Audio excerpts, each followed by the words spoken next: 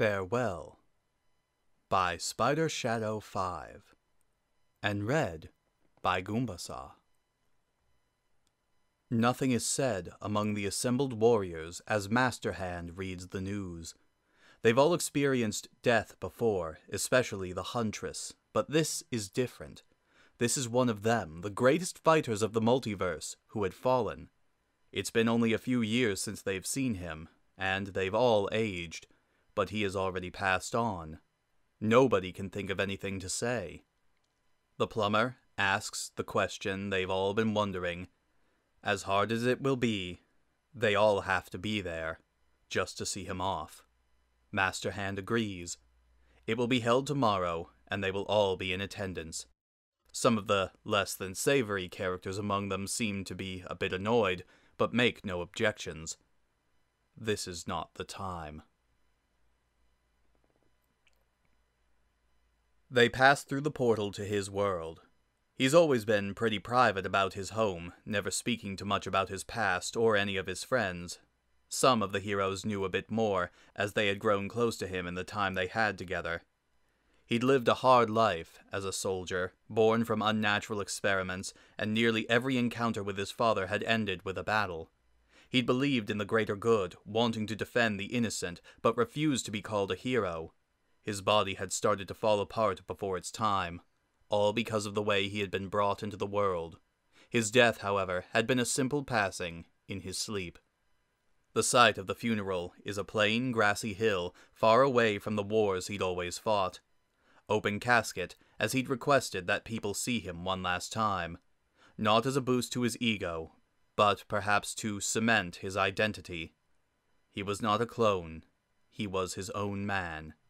His few remaining friends looked up as they arrived. They'd heard stories of the tournament from him, despite the ridiculousness of the idea. Otacon and Meryl had briefly met a few of them before. However, they merely nod in the direction of the assembled warriors, who begin to take their seats. This is a time for mourning, and no words need to be said. There is no pastor to give a sermon. He never would have wanted one anyway. In the empty space, Otacon gets up to say a few words. He keeps it simple, the way the soldier would have wanted it. He does not glorify his friend, raising him up to the pedestal of gods. He merely notes all of the things the dead man once did, praising his insight that allowed him to find something to believe in throughout his dark and troubled life. He is unable to finish as the tears begin to stain the podium. He eventually sits down in grief. Meryl is up next.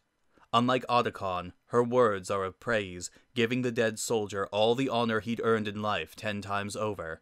Were he still alive, he would have scolded her for her final gift to him, but she finds she does not care. This man deserved all of this and more. She sheds tears as well, but her voice remains strong and steady. She finishes after what feels like hours, even if it was only a few minutes. All of the assembled warriors stand. They don't want to give individual speeches. After what has already been said, anything they could say feels like little more than a pathetic attempt at a tribute. Rather, they merely want to see the dead man one last time and say their goodbyes before returning to the mansion. The 4th-generation warriors do not enter the line they form. They had only met the man in visiting trips and knew he was worthy of their respect. However, they are unable to give a proper farewell to a man they barely know. It's best to let the others do what they desire. The 1st, 2nd, and 3rd generations merely pass by the casket in a single-file line. A glance at the dead man and a touch of the cold wood are all they take. He is old, his hair having grayed before he reached middle age. His skin has shriveled, yet his body still holds the same strength they once fought besides. These small observations are enough to send flurries of memories to their minds. The plumber is first, though not by choice. The others just give it to him. He looks down at the old man, sighing as his mind drifts back to their first encounter. The soldier was strong, and the man in red had once again correctly judged the character of a warrior. He placed one hand on his forehead, whispering a silent prayer before moving on. The king of the jungle recalls how much they had in common. Both were inheritors of their title, carrying on a legacy of a predecessor. While he may not have been the most civilized creature, the ape still understands and hangs his head in mourning. The warrior, the chosen one, often fought with him over etiquette. Whereas the warrior was polite and silent, speaking only when spoken to, he was brash, talkative, and never kept his voice silent when something needed to be said. In some ways, the warrior admired that in him. As different as they were, he acknowledges the dead man as a fellow soldier, more than worthy of his title. The huntress clashed with him the most, as his flirtations, however half-hearted, got on her nerves. Despite this, she too had experienced great tragedy, and felt him as a somewhat kindred spirit. Noticing the aging marks on his body, she looked at her own face, still flawless after all these years due to her unique DNA, and wonders if she is blessed or cursed.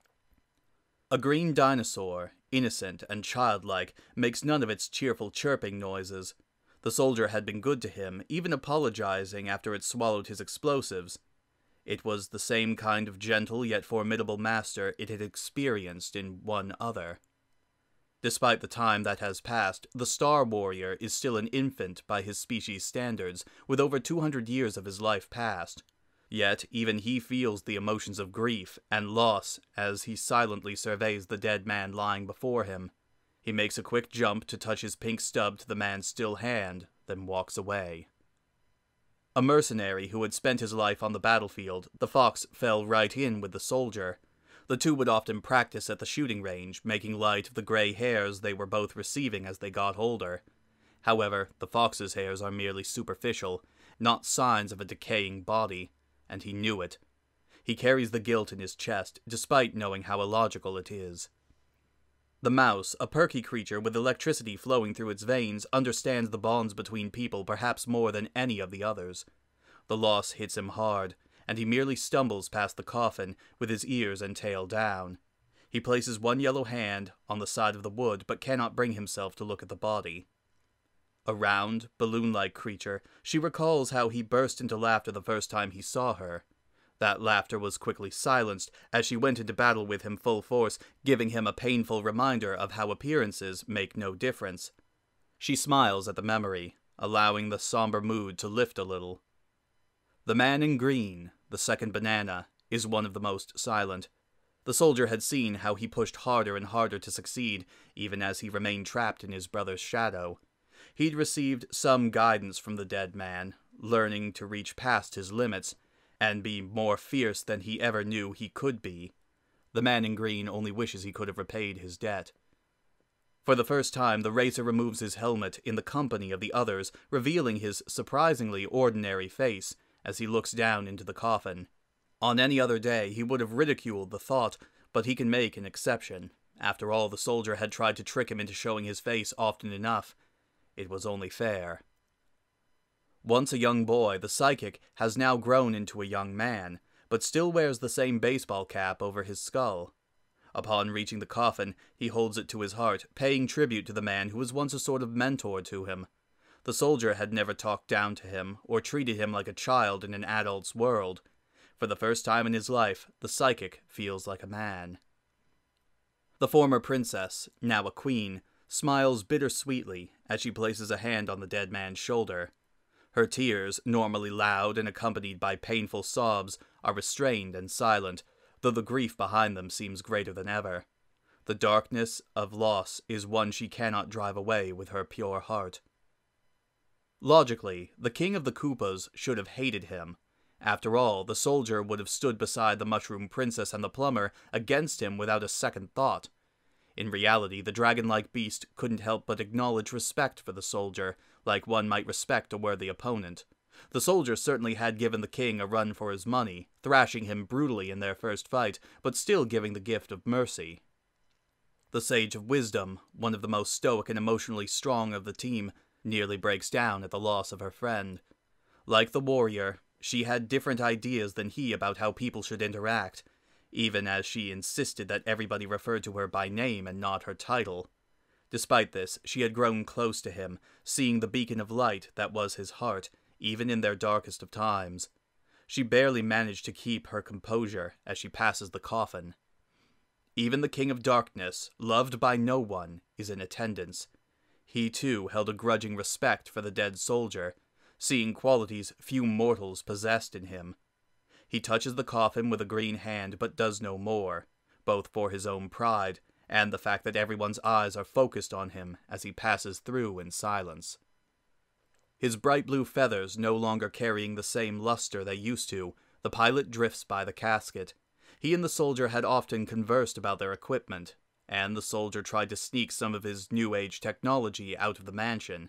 The pilot smiled sadly as he remembered those carefree times, as they were among the few the dead man had experienced in his life. The prince, his blue hair even longer than before, merely bows to the dead man before moving on. In their time together, he and the soldier had come to mutual respect. He saw the virtue in the soldier's heart, and saw a man far more worthy than he of ruling.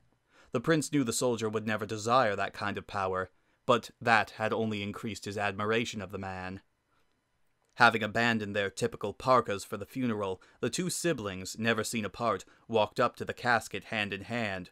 Their bond, an unbreakable chain, had reminded the soldier of people he knew, and had nearly made him weep. The brother and sister, their hearts as kind as ever, had comforted him, and allowed him ears to speak to if he ever needed it. In return, he had trained and befriended them, becoming almost like another member of their family. Now they were down to two, and their tears fell once more. The two-dimensional figure, so unlike anything natural, shows little change in expression as he walks his way up to the casket, placing a flat hand on the soldier's chest. While most would assume he had no real emotions, they couldn't be more wrong. The flat man knew the soldier well, and had eagerly welcomed him into their fold of heroes. Now, as he hangs his head, the flat man would cry if he were able. The knight, barely able to reach the top of the coffin, merely salutes the dead man. He recalls their first encounter, how the man had selflessly joined with a warrior he'd never met to stop a seemingly limitless army. He recalls the soldier's honor, how he put aside any quarrels they might have had for the sake of missions, and always acknowledged the knight as a respectable equal. Though the others cannot see his face, his expression is one of heartbreak. If the huntress faces pain from her prolonged youth, the angel must surely be in agony.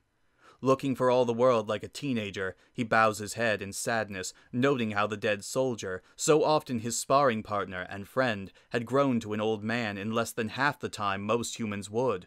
He wonders, briefly, if he would have to watch all of his comrades age and die, while he faces the same figure in the mirror each morning for eternity. The treasure hunter, so crude and grungy, is actually freshened up for this day. He does not touch the dead man's casket and simply glances at the soldier in grief. While the two of them never got along, he'd always appreciated the soldier helping plug his microgames company, and knew in the deepest pit of his soul that the soldier was a good man. The treasure hunter turned away from the casket, not willing to allow the others to see him break. His massive golden sword absent, the mercenary gives his own salute to the dead soldier. He had been a formidable warrior, and the mercenary knew from their first encounter that they shared values of honor and justice. The soldier could certainly be crass, but never cold and never cruel. In losing him, the mercenary feels as though he has lost the brother he never had. The trainer, now a young man, allows his more childish nature to stir within him, allowing the tears to flow like a river. In life, the soldier had been a supporter to him, calling him a true commander at such a young age, and encouraging him and his allies to work harder and harder in the pursuit of greatness. The trainer feels his success is owed to the man, just as much as all the others he's befriended over the years. The chimpanzee is far more quiet than usual. He was never the closest to the soldier, but they were always on friendly terms. He'd always enjoyed showing off his homemade weapons, and the technology, while crude, had always piqued the soldier's interest. Now the chimpanzee knows he cannot see the soldier anymore, and has to fight to stop himself from breaking down. Surprisingly, the psychic prodigy is one of the few among them not crying. However, his grief is beyond tears. Both he and the soldier felt great loss in their lives, and the prodigy faced it during a period of innocence in his lifetime. Both had to deal with siblings who had strayed from the path and bonded over their experiences. For the prodigy, this was yet another loss to heap onto the pile, another beautiful soul taken before their time. The hedgehog is quiet, and for one of the few times in his life, slow. He and the soldier had been vastly different people, and had not exactly gotten along. As often as they had clashed, the hedgehog always understood that the soldier had faced difficulties he never could have imagined. It reminded him a bit of his look-alike, but the soldier had never allowed his painful past to define him. For the first time in his life, the hedgehog feels he has truly lost a brother in arms. The king simply places his hands on the edge of the casket, trying desperately not to break down. Like his Star Warrior nemesis, he had grown to respect the soldier's power, and even formed a genuine friendship with him. He wished he'd been able to express that compassion while the man was still alive. As it was, he'd taken too long to learn his lesson. Like his older incarnation, the seaman had often clashed with the soldier over their differing measures of displaying respect. However, just like his older self, the seaman had always seen the best parts of the soldier. Perhaps his child's mind had even allowed him to see more, as he still held those idealistic hopes that childhood creates in our minds. His aura calm, the jackal stands at the casket for a long time, as if trying to feel the remains of the soldiers. Since the first time they met, the jackal was able to feel everything about the man through his aura, his courage, his honor, and his sense of justice.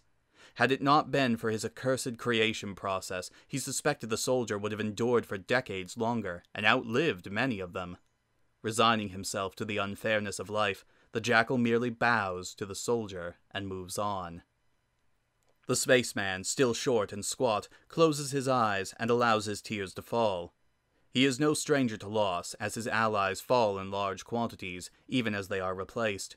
However, he still mourns every single one, and this is no different. The soldier was his friend, and he would carry the memory of the dead man's spirit and honor to his own grave. The wolf had tried to avoid making any friends at the mansion. After all, he was a criminal, and he didn't even like any of them. However, he'd failed, and the soldier had been one of the people to break through his smug exterior.